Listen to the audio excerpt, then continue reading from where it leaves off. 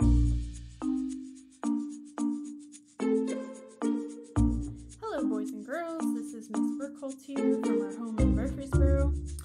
Today we're going to continue on with our summer activity theme with a underwater swimmer with snorkeling.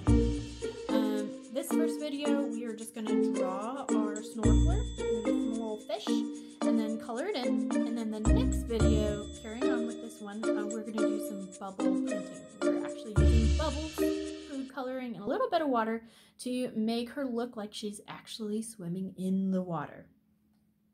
So for this section of the video, you're just going to need a Sharpie and some crayons or colored pencils. Do not use markers for this because it will smudge everywhere when we add our bubble printing. While you're doing that, I'm going to show you your picture for the day instead of our Bob Ross. This is The Starry Night, one of the most famous paintings in the world. It was painted in 1889 by Vincent van Gogh. You can find it in New York. And the quote of the day says, "For my part, I know nothing with any certainty, but the sight of stars makes me dream." Oh, I love it. And does that quote make you dream or wonder anything? Does the picture make you wonder or feel anything? Take a minute and think about it, because looking at good art should give you some kind of feeling or thought. Well, while you're thinking about that, hopefully you can even pause the video and talk with your mom or dad or whoever's around you about what art might make you think or wonder or feel. And whenever you're ready, let's come on back and get to drawing together. All right, I'm going to start out with a Sharpie. If you don't feel comfortable, use a pencil. Put your finger in the middle of your paper and then slide over just a little bit. We're going to draw a circle. That's going to be the middle of our eye. Lovely. And then you want to go about 3 fingers lengths to the just beyond and do another circle. This is our other eye. Try to make it about the same size. Whoa, mine's a little wonky. That's okay. Nothing is perfect. Definitely not people. And then from there, I'm going to draw 2 little curves. 2 little curves to make it the center of my eye. This is called the pupil.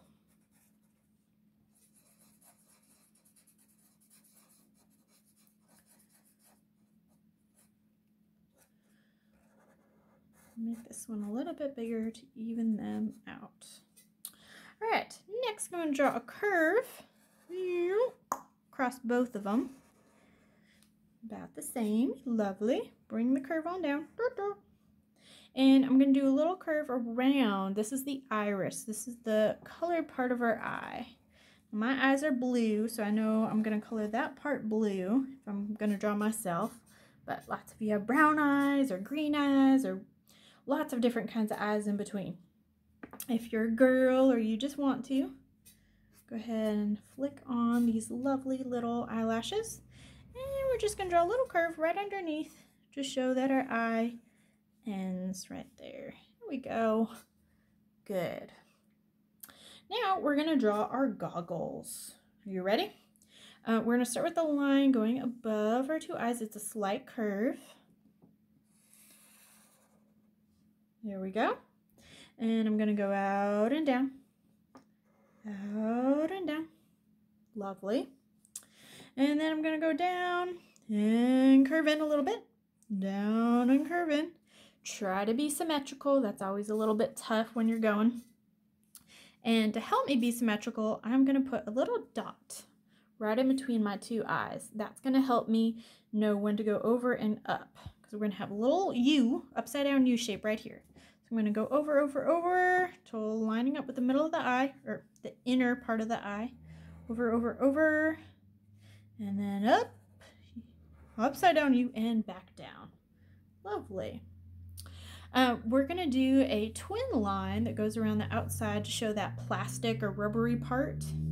If yours is really close to your eyes, like mine's pretty close to my eyes, so I'm going to draw mine on the outside. If yours is not, you can maybe draw your twin drawing part on the inside. It's up to you. It's your picture. So you'll notice I turned my paper to make it easier to follow my line. Going really slow, a little bit at a time. And using this other hand to hold my paper nice and steady. There we go. Lovely.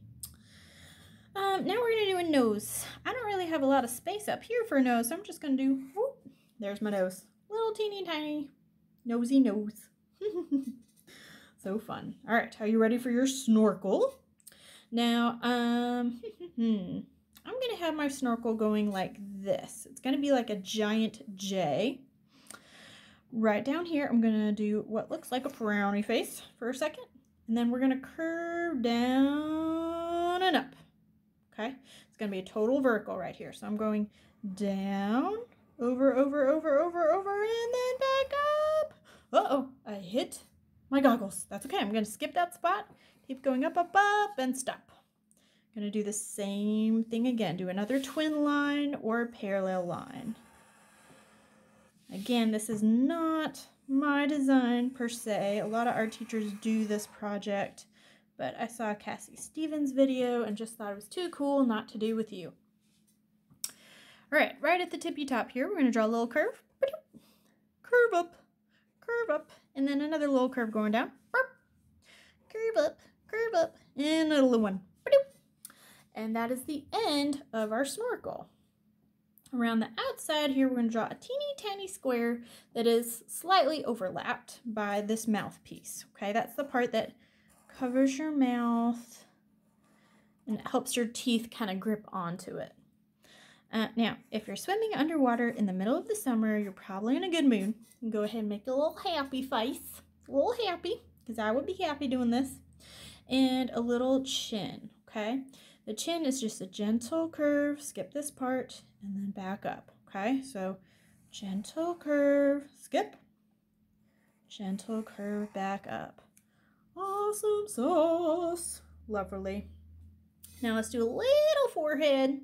Since I didn't leave a ton of space, I'm going to do a very small forehead, so I have plenty of space for my hair. So I'm going to curve up, over, and down. Told you it's a little forehead. Maybe some eyebrows, just for fun. And what am I forgetting about my face? Did you say ears? Good job. I'm going to do a little ear over here, and here you wouldn't see the ear too much because it's overlapped by the little scuba equipment. Not scuba, sorry, snorkeling equipment. So I just did a tiny bit. All right, I'm going to save my hair till the end because that's one of my favorite parts. We're going to draw a neck, and your neck is actually about as wide as your mouth. So here we go. Whoop. There we go. Again, overlap. And your shoulders are pretty wide. They're always wider than what you think they would be. Curving out and going down, out and down. And that is the basic part of our person. Now, if you're a boy, you don't have to draw a shirt on your person. But if you're a girl or drawing a girl, you need to draw a shirt. So I'm going to do this little curve for a swimming suit. Curve down. And you could do like a pattern on it, like, I don't know, polka dots or hearts or zigzags. Anything you want. It is your scuba person, not mine. All right, now for my favorite part, the hair. The hair is going to be like a wobbly spikes. Okay, so curve, point, curve on down. Curve, point, curve on down. Curve, point, curve on down. You can kind of play with thick, thin, long, and short as long as it looks like it's floating. It kind of looks like fire, honestly, the way I'm doing it. And you probably want to put it behind the scuba equipment because that doesn't make sense for it to be in front. Unless your just hair's going crazy. There we go. Oh yeah, fishy fish.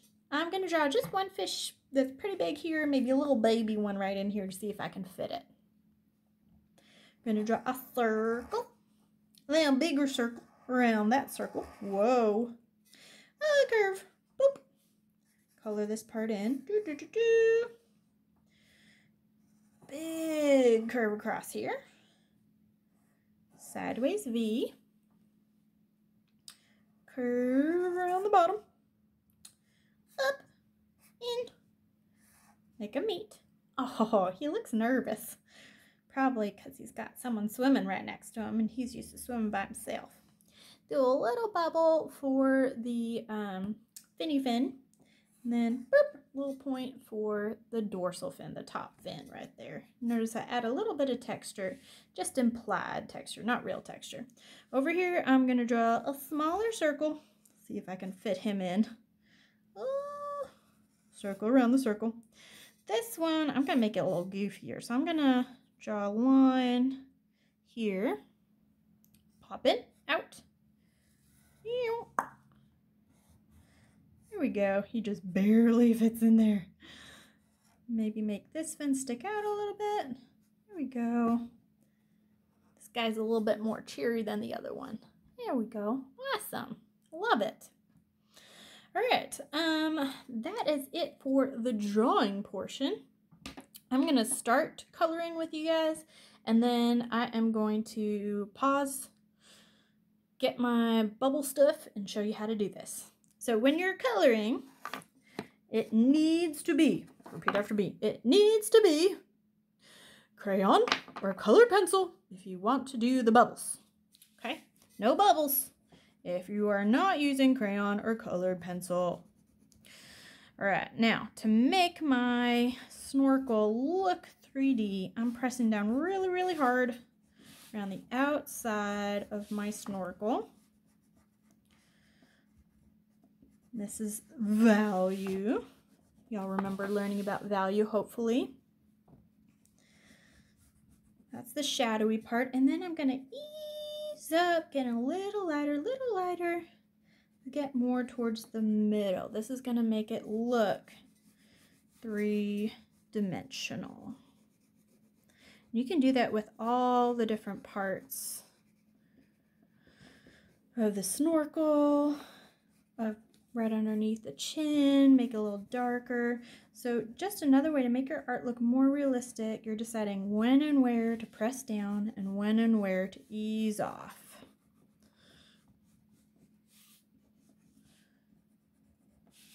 All right, guys, I'm going to pause right there, and I will see you again in a few minutes after we've both done coloring. For the next video, you are going to need some dish soap, some water, food coloring, or paint if you have paint, and probably blue if you want your water to be blue, but if you wanted a different color, that's all good. All right, I'll see you in a few minutes, guys.